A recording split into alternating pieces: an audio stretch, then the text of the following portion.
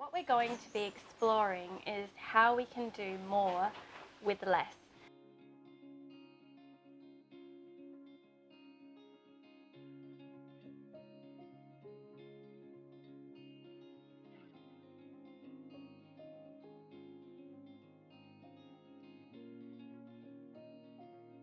And I think that's just to satisfy my pattern-loving self.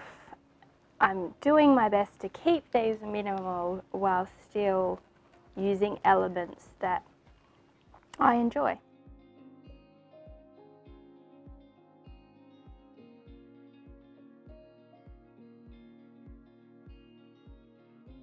And then add the white over at top. It's very effective.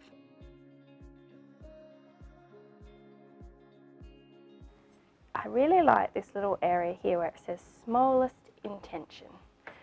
So I'm going to make that just a tiny little subtle feature in this piece.